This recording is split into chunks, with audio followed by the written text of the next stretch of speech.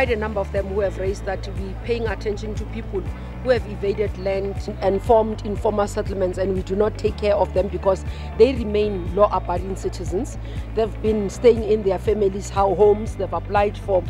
RDP houses, they've not been allocated, but there have been quite a number of issues that they're raising. Some allegations of officials who are taking bribes, asking for money for being allocated houses. Secondly, allegations of foreign nationals who are occupying government subsidized houses.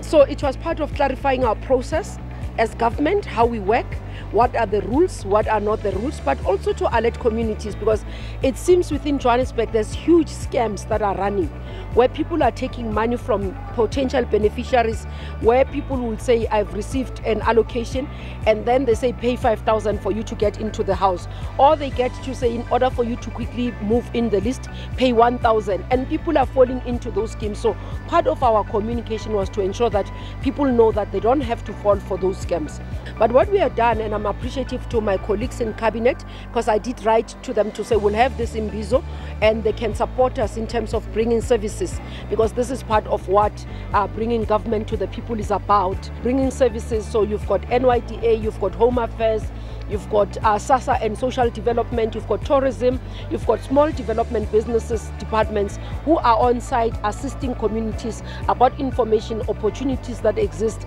and what people can be able to benefit from government.